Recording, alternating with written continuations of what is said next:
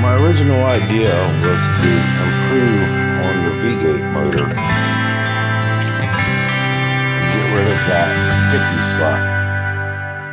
But then I ended up putting the idea together with my old sine wave idea, which was the very first video I ever posted.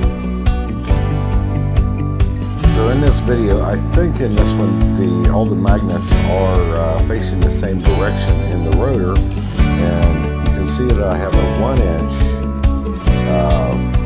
neodymium magnet that I'm using to operate this thing.